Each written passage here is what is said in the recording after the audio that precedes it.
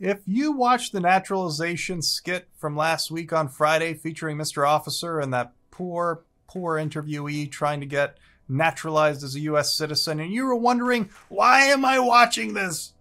Why am I wasting my time on this skit? Where's the good information? The good information's here. That video actually has one very simple principle behind it, and it all has to do with how to get past the hard question on the naturalization, reading, writing, and speaking portion of the civics exam. If you want to find out more, I'll see you after the bump.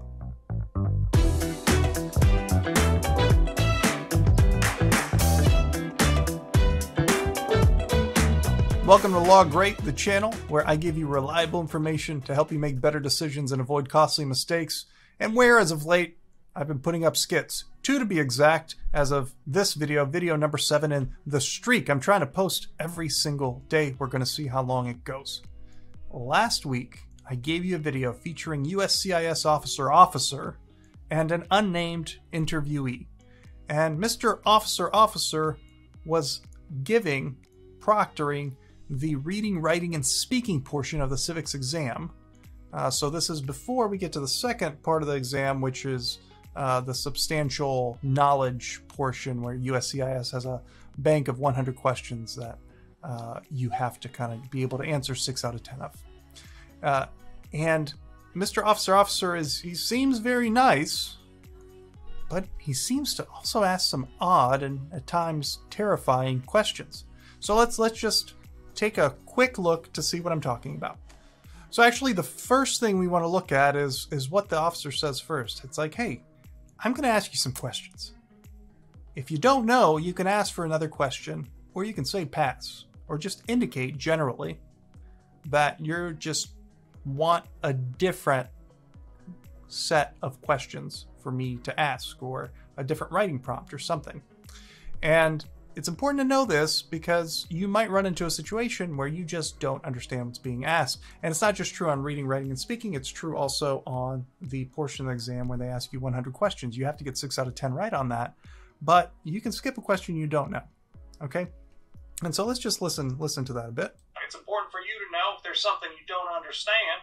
For example, you can't understand what I'm saying, and you don't understand the question that I'm asking you to answer, or that the thing that Okay, so that's really important too, right? I made this officer whose accent is going to change in every video, and you can tell he's with USCIS because he has this very official looking badge, which I've put together. USCIS, this is not a real badge, you know this, it's printed. Somewhat ironically on the National Immigrant Integration Conference site. That's an in-joke for those who know. And what Mr. Officer has is this kind of weird accent. It's vaguely Southern, I guess, but it's supposed to be thick and a little hard to understand. You're going to get that. Guess what? A lot of USCIS officers, English is not their first language. It could be their second, third, fourth language. And so a degree of listening on both sides is required, and it's understood that you can ask for clarifications. Okay, so let's just see what else he says. I'm asking you to write, you can just say pass, and I'll give you another question, or you can just say please repeat the question. It's up to you. Is that understood? Yes. It should be noted that the interviewee here is saying yes. You know, they're looking good. They're normally nervous. It's okay to be nervous. Okay, and so let's keep going. That is understood. All right. Well, unlike in video with the USCIS officer interviewing Mr. Adams, which was a marriage fraud interview, notice that the interviewee here is a little more appropriately dressed, although I'd still go up a level, but you know, costume changes are limited in a legal office. Well, that's understood. Let's begin with reading. I got something here for you to read, and you just go ahead and tell me what it says. So this is never going to happen. It happens in the skit where the officer gives the interviewee something to read in Chinese. But it's supposed to illustrate that you might get something to read which might as well be a language you are hard-pressed to understand, read, or otherwise see as anything other than improvised hieroglyphics. And so in those situations, you might want to ask for something else to read. Here, our interviewee kind of gamely presses on, but It's just important for you to notice. So really, in these sorts of situations, you can say, hey, is there something else? I don't quite get this. Let me get another try with something else. And that's the best thing to do. Here, he gamely tries again, but I don't know how well that works. So you will have to read things in English for sure, okay? So no Chinese. And so here, our interview asks... So did I pass? Not yet. You do still have to read something. Of course. I mean, of course. And so what he's about to give him is something you would never see, okay? He gives him James Blunt lyrics, but the interviewee presses gamely on and does his best and actually passes. And so the other thing to take out of this, and so let's just see the highlights there. Of course. Okay, so here's the lyrics from James Blunt. You want me to read this, right? Okay. And so... My life is brilliant. Right. My love is pure. I saw an angel. Of that I'm sure. She smiled at me on the subway. It's James Blunt. She was with another man. He sings really high on him. Okay, so he gamely presses on. Obviously, you shouldn't sing your answers, but gamely trying is all you're being asked to do, and it doesn't have to be perfect. You don't have to get every word perfectly pronounced or anything like that. Just get through it, and you'll be surprised with how well you do.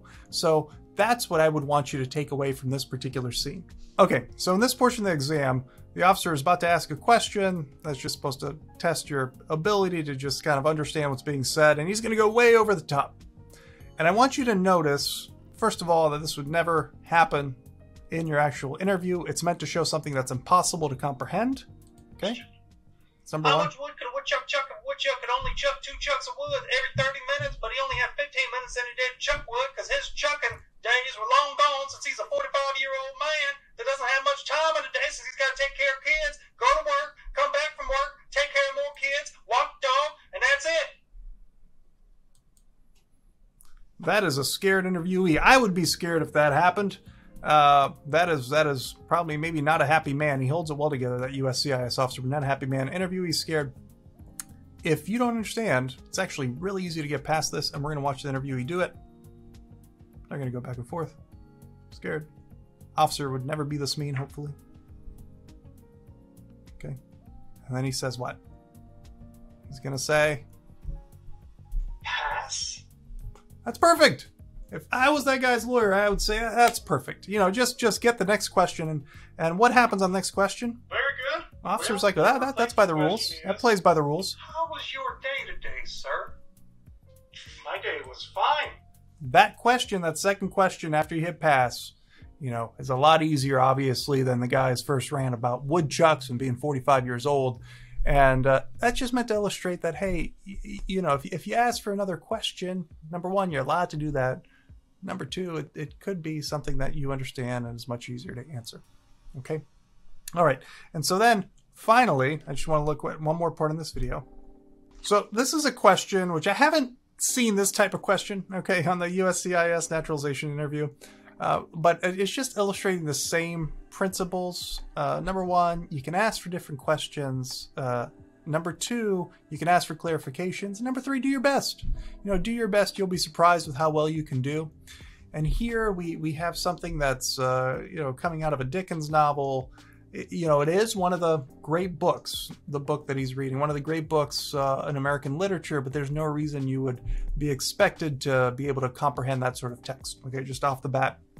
And of course, there's a ridiculous premise, so he's asked, hey, finish this, you know, opening sentence. And our guy, you know, finishes with something, his best guess. It was the epoch of incredulity. Well, here's a sentence. It was the season of light. It was the season of darkness. This is a southern accent mixed with a British accent. What's he going to say? Turkey? Turkey. That's a good answer. I'll be honest with you, sir. Turkey was not the perfect answer. Despair, as in the winter of despair, would have been the perfect answer. Perfect. But your choice of word did move me. Let's just finish it. In a way I can only describe as American. There's little else more American than Turkey. You pass that portion of the exam, sir. Pass, pass, pass. Thank you. Try your best. Realize that you can ask for different questions. You can pass on things you don't understand. You can ask for clarifications. Realize that the officer is a person too, however quirky they may be, and you're going to be just fine. We have our next 2 skits running this Thursday and this Friday, and then I'm going to do an explanation video at the start of the following week. I hope you enjoy them. If you like what we're doing, share it. If you hate it, what can I tell you? If you think it's just meh, let us know how it can be better. But hopefully, you learned something.